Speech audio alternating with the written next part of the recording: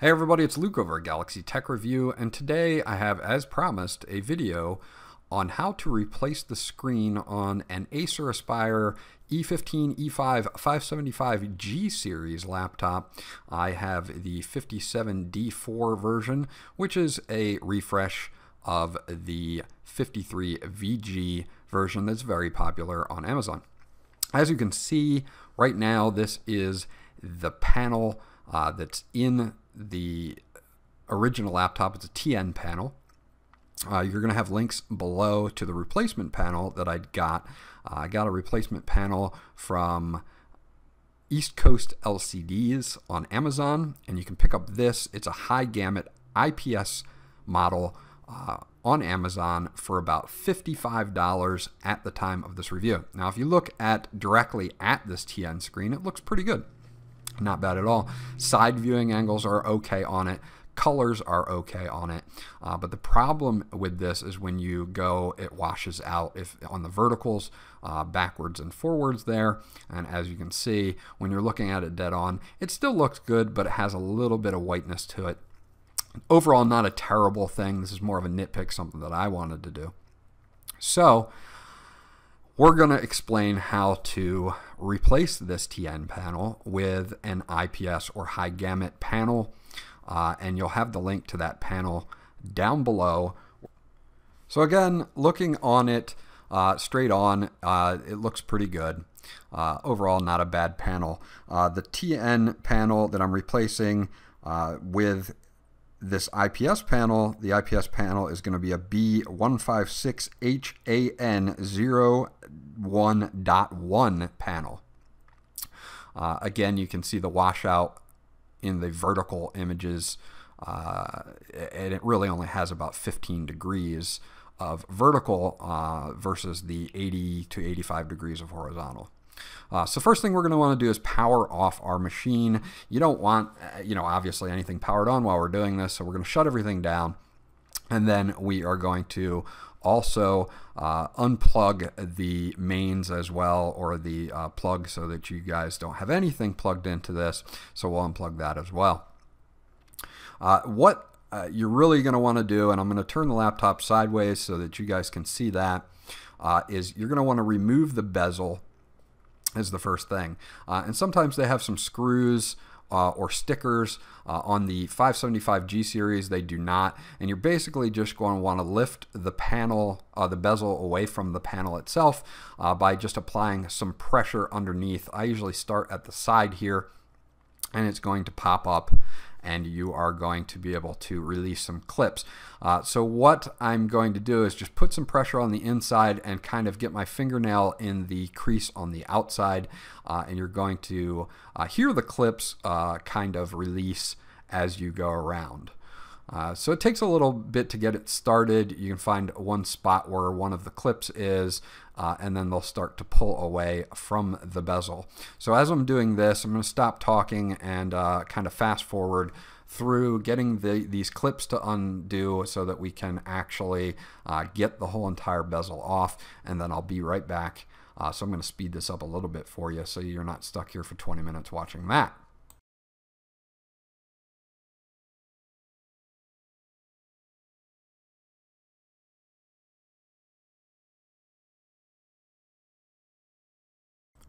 Okay, so now that we have the bezel off, there's going to be 4 screws that you're going to see on this. 2 on the bottom, 2 on the top, in each corner there. So it's very easy to remove this particular screen. It's not held in on the sides in any way. Some models are. The 575G series is not, so you do not have to worry about the sides at all. It's just the 4 screws. The other bracket can be left the way that it is.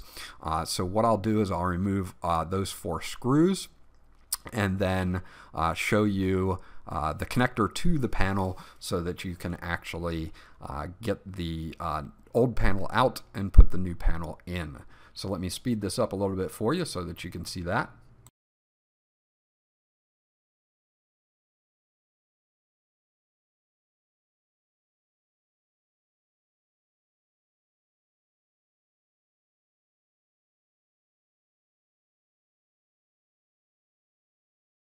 Okay, now that we've got the 4 screws out, you can easily lift the screen forward, and you can then just lay it down on the keyboard. Very simple and easy, and there you will see that there's only one connection, is a 30-pin connector there. Normally, you should just, and I forgot to do this, but you should take something and put it over the keyboard to protect the screen, especially if you're replacing the screen. You're going to want to keep your old screen in good condition in case you ever need to replace it again or use it as a backup screen, which is what I'll do. I'll just keep my old TN panel and use that as a backup screen. So the 30-pin connector has some tape over top of it, and I'll try to maneuver it so that you guys can see that a little bit better here. And that's the only connector that you really have to worry about. So let me adjust this down so that you guys can see that. It's just a single 30-pin connector with a little bit of tape over it. You're just going to want to be very careful when you're peeling up the tape, because you're just going to use that tape to put back down when you reconnect the new display. So it takes a little getting your fingernail in there or something in there to get it started, and then it kind of just peels up from there. It is on there pretty good for a reason, to make sure that the 30-pin connector does not come loose. Again, with most things on this upgrade, just take your time and peel up the plastic or tape there that's covering the 30-pin connector, and then once you get it free, it's very easy to remove that 30-pin connector like we will do right here.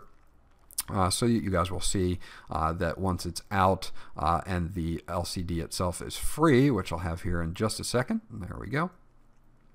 There is our 30-pin connector. Now that connector is, you're going to want to make sure that you have that same exact 30-pin connector. Now this was an Innolux N156HGE-EAL revision C1 panel. That is the TN number or the TN panel number.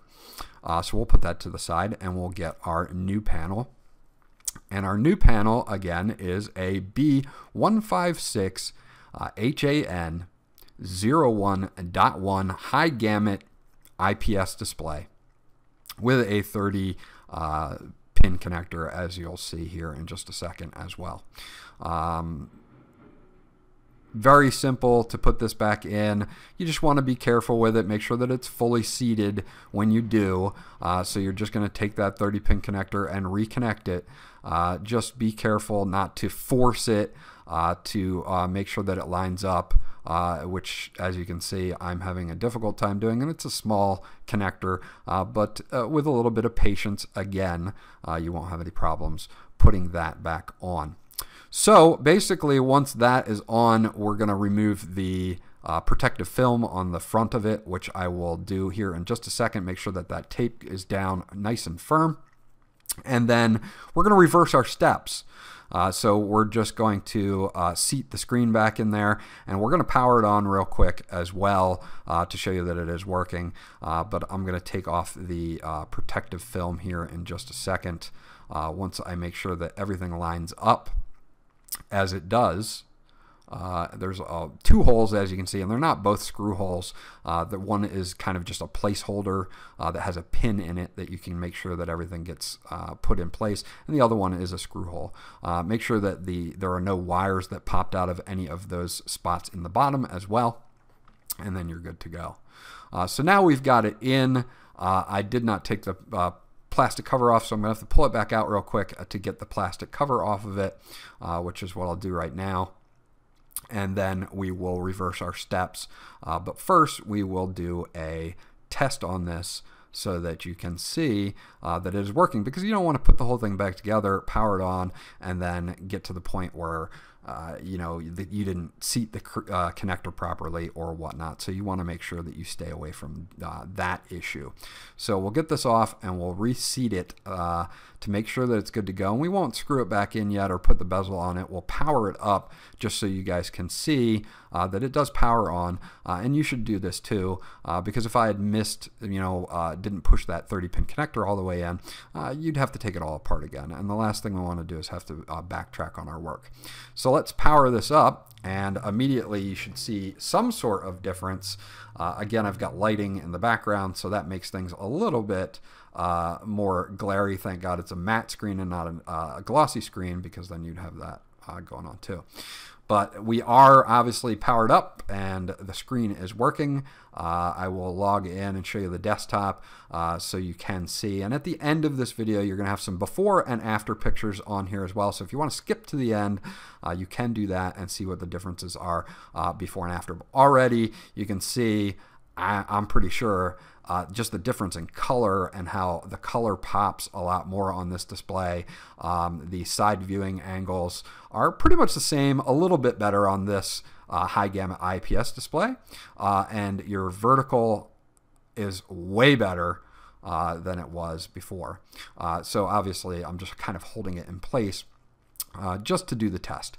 So now we're going to want to reverse everything, and I'm going to do that in fast motion as well, so that you guys don't have to sit through all of that.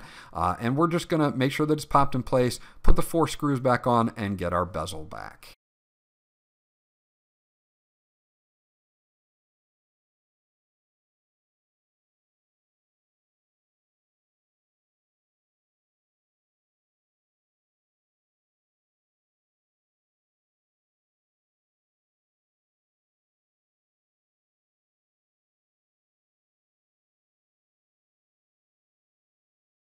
Okay, so now that we have everything back in place, we're going to plug it back in and we are going to power it back on.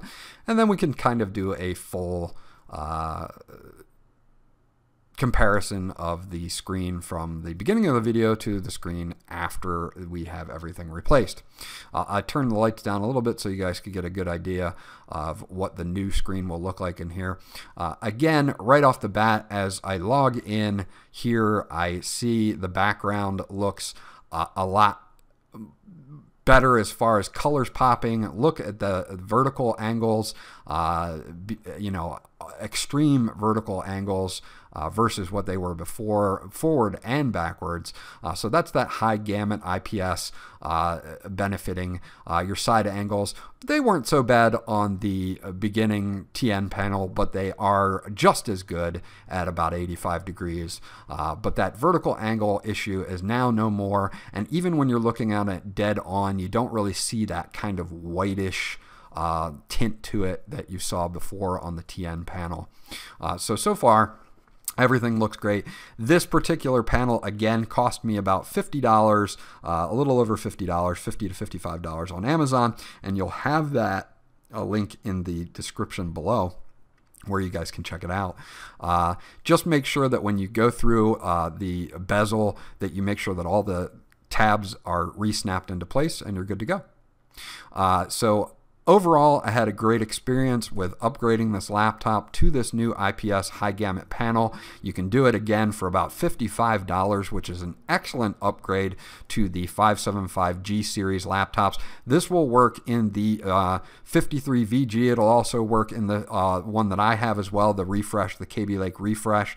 Any 575G series Acer laptop will take this panel, and as you can see, it's so much better than that original TN panel, and for $55, that's a heck of a deal, and I think that everybody should definitely take advantage of that, seeing as that the overall laptop itself at $549 is such a great deal.